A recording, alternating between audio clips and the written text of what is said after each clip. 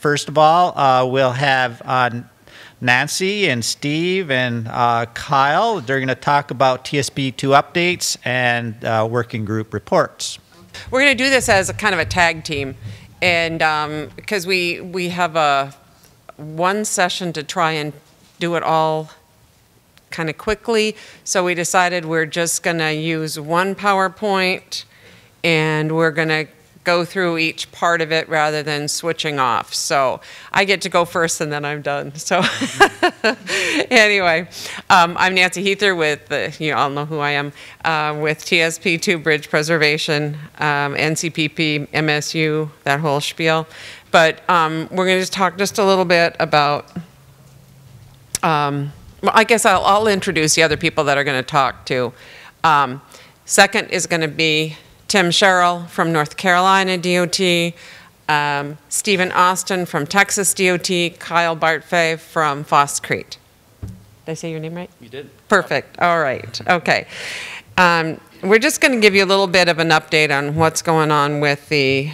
So anyway, we have a number of different working groups. The working groups are one of the ways that we accomplish things. We actually... you know, one of our main focuses at TSP2 is to actually do things that will help the DOTs, bridge owners, manage their preservation programs and help them do that. And so when we find things that we think need some extra attention, that need some work done, ways to progress things, there's working groups that get created. And one of the newer ones that has been developed really within the last year and a half or so, Southeast was the first one to do so, was the Bridge Inspection Program Managers Working Groups. With all the changes with the SNBI and the NBIS, as we've been discussing, the inspection program managers kind of have a special role, and sometimes they have a lot of support in each agency and sometimes they don't, and they're kind of all alone. And so these groups were designed as a way to get these program managers together, sort of like we do with preservation, but in support of preservation, the inspection program managers then can have these meetings and they can talk through issues and how different states do things. And so those have become, all of the partnerships right now have an inspection program managers group, except for I think the Northeast, who's planning to develop one, and they haven't just gotten it started yet. But they're wonderful working groups where they can actually talk about a lot of inspection specific things. The other national working groups that we currently have that are the most active are the,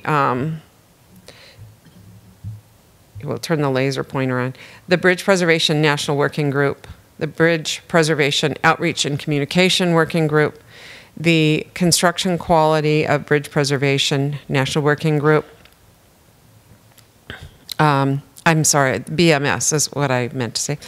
The Bridge Deck Preservation National Working Group, Innovative Technology Demonstrations National Working Group, and local agencies. So we're each going to kind of tag team working through those. So first, I'm going to just show you where you can find more information about it. This is the TSP2 website. As I've shown you before, there's the QR code, there's the address for the website, and if you go right down here, I actually have that in there also, there's a link to the national working groups.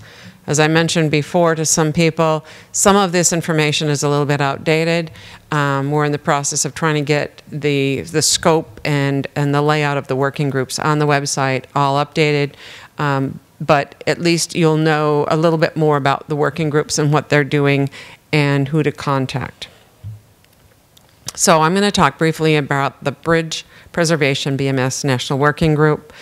This is one that had been started a few years ago between COVID, some staff changes and varying things. It had kind of just been idle for a while. We've just recently gotten it reinvigorated. Dave Juntonen, who is here, is co-chair, and he had been co-chair before with that. And Kent Miller from Nebraska agreed to a co-chair with him. The other person, the other DOT person, was from Virginia. He is no longer in his same role, so not able to do the same, continue to work on this. We had Brett Hartman from Oregon DOT also agree to be secretary for that group. And they're going through what had been done before and looking at it a little bit more and deciding what path they really want to take forward. We've had 2 meetings so far.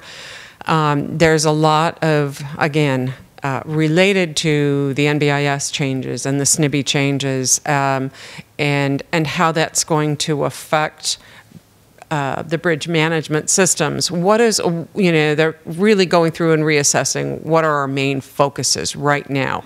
What do we really want to be working on? We have about, I think there were 22 attendees at the first meeting. I think there were probably a couple more at the second one. A lot of really good attendance. That's for a working group, that's really good. If you're interested at all, let us know, because I think they're going to, and Dave can maybe even speak to that a little bit more, but they are going to really try and focus a little bit more on interaction between the different states and things that they're struggling with and how they can make their BMS systems better.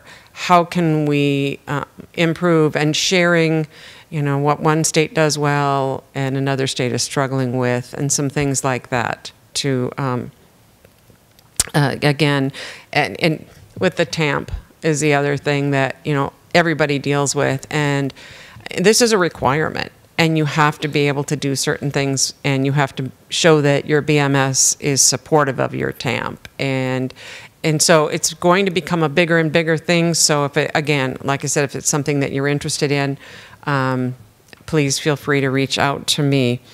And with that, I am going to Construction Quality Bridge Preservation National Working Group. Tim is real active in that group, and he is going to give a little update on that. Thank you, Nancy. I appreciate that. So the Construction Quality Work Group, I guess, was begun a couple of years ago, and I wasn't involved or didn't do much with that to begin with. I think Dick has been there from the beginning, but right now we are led by Fawad Jabber from Nebraska DOT.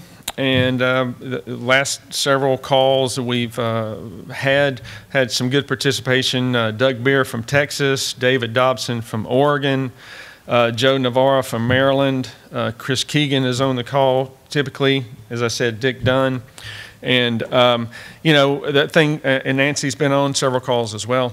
When the working group was first started, construction quality obviously is a gigantic thing because we do lots of stuff. And I think there's been, particularly from some of our construction management folks, a little bit less attentiveness to preservation work and the required quality.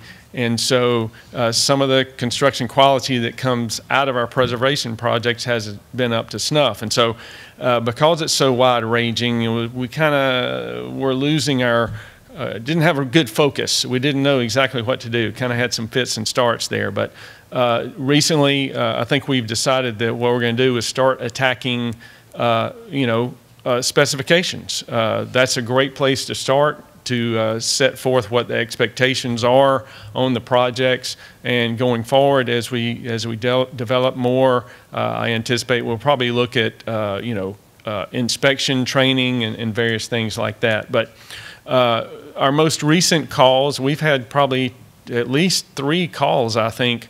Our first focus on looking at specifications was on polyester polymer concrete overlays. And so we had participation from Merritt Hansen with Quick Bond. A lot of you guys know Merritt. And he has been very instrumental in helping us walk through that. We have a good, we started using PPC in 2016, so we're getting some good experience with it. Dave from Oregon has a lot of experience with it, and so between the two states and Merritt and his experience across the country, and a lot of the fits and starts that other states have had with using PPC, he's been very open and honest in saying good things he's seen in specifications and bad things. And so between all of us, we've been able to share good information. And I don't know that we might, I don't know, we may put out maybe a guide specification for some of these things as we go forward. We like to produce things and show that we've done good work, and so I sort of anticipate something like that might be something that would result from our work. But it's it's a good experience. We want to try to improve the construction quality, and I think a lot of the mindset from a lot of our construction folks has gotten better, but we can always provide some more improvement, of course. But if anyone would like to participate on our monthly calls, we have a call every the fourth Thursday of the month at 11 a.m. Eastern Time, and we'd love for you to jump in and join us if you can. I'll give a quick summary of the Bridge Deck Preservation National Working Group. One of the big accomplishments that we had was probably about a year and a half ago. We published a Concrete Bridge Deck Preservation Resource Guide. This resource guide really was intended to give kind of a high level summary on bridge deck preservation actions that are options for states, and it's again high level, but it provides a lot of resources that are available to dig into different deck preservation actions in more detail. Right now, we've got a penetrating sealer and crack sealer research project. Each of the regional partnerships agreed to participate in funding really a white paper study that describes current practices across the state. We recognized that that a lot of people are revisiting the effectiveness of different sealers and the need to reapply sealers to crack sealers. So this is likely going to lead. The end result of this is going to be a white paper, and then likely leading to maybe an NCHRP project down the road. So just another project that we've been working on is it really has been led by a subgroup of this working group, led by Pat Martins and Dick Dunn, for the development of pocket guides for different cementitious overlays.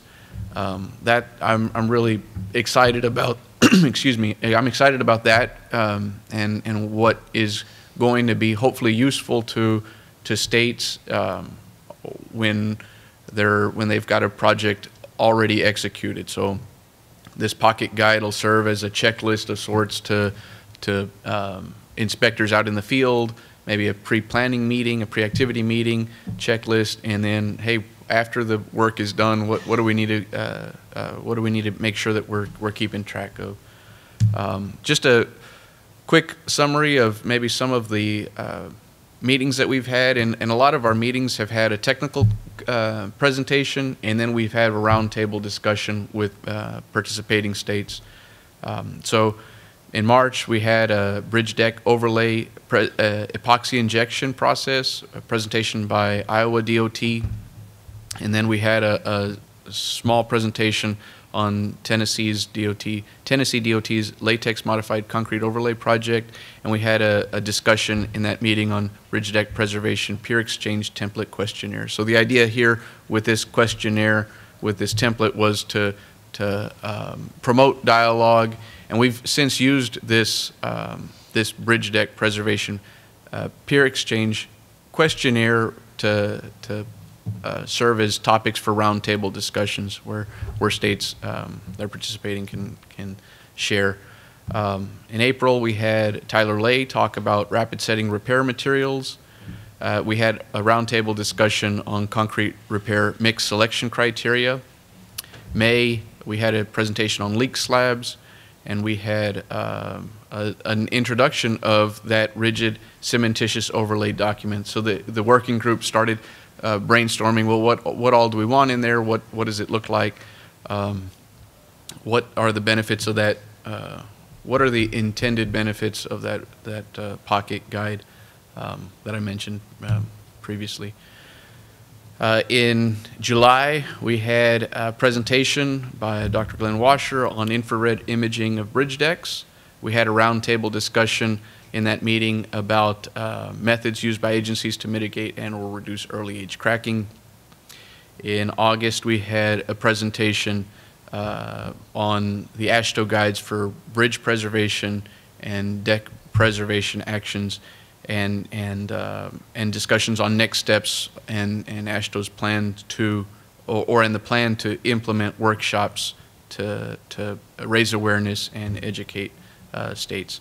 We had a roundtable discussion on why deck preservation actions are typically used by your agency and who performs the work.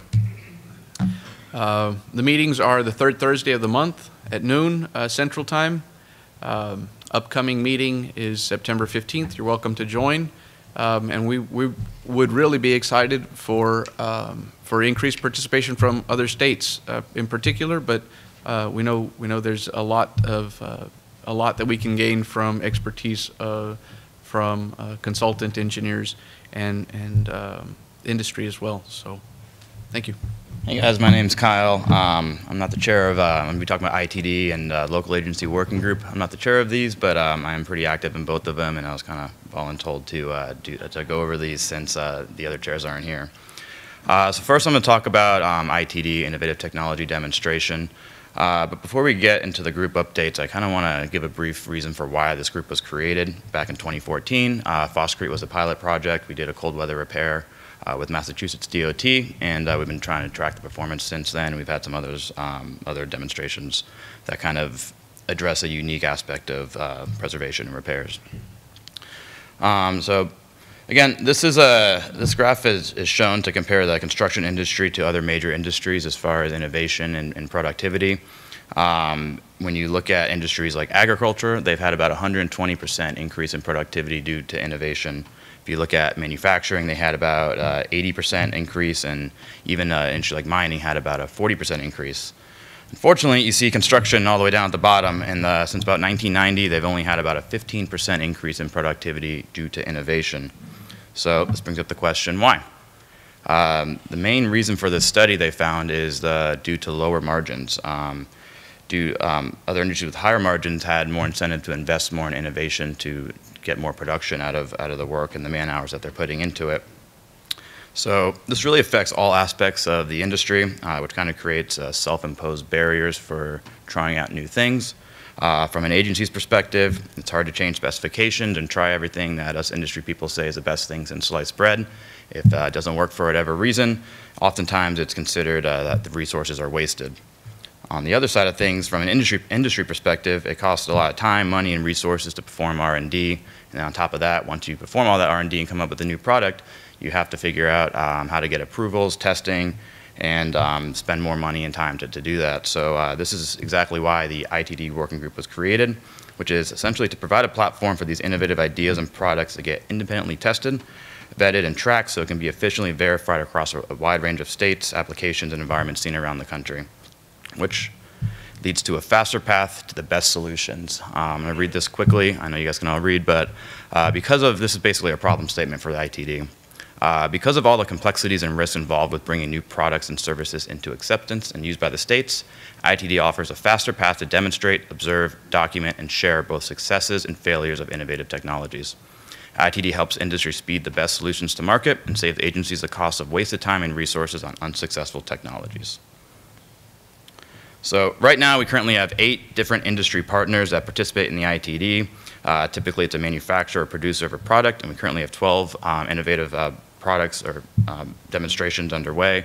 We have 1 or 2 more coming up, but again, we're always looking for more, especially from the agency side, because without agency participation and without a wide range of different applications or demonstrations, it's a little better than a case study. So the goal here is to get as many different types of demonstrations in different areas so that we can see how products work or don't work. And the goal of the ITD program is to promote, not only the good stuff, but the good, the bad, and the ugly, so we can see what really works when it's coming to the market. So again, we're always looking for agency participation. If you guys are interested, please find me or one of the industry partners that are here today. I apologize, I don't have the list of the industry partners that are involved with it, but I'll say them really quickly. We have Advanced Chemical Technologies, which is an epoxy silane multi-coat system. We have Chemco's Integral Gel Waterproofing System.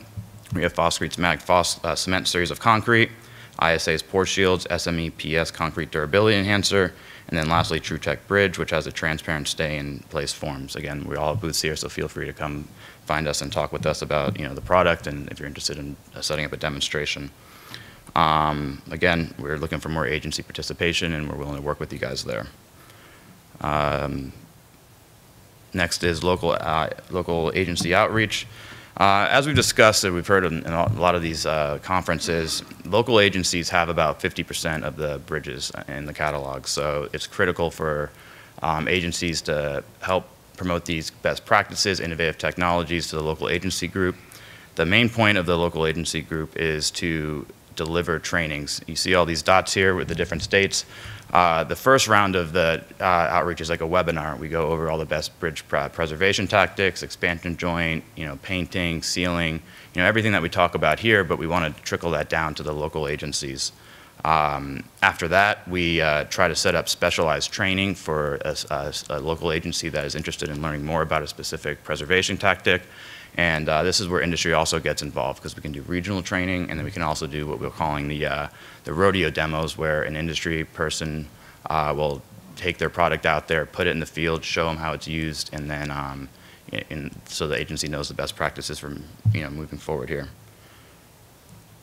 And since we're probably already up against it, that's all I have for that. But again, if you're an agency person, you want to get some locals involved, we're willing to set up a presentation that will lead to specific learning and then also finally getting into the field. And if you have any questions, please come find us out in the booth area. The preceding was produced by the National Center for Pavement Preservation. More information can be found on the web at pavementpreservation.org. Additional support provided by Michigan State University.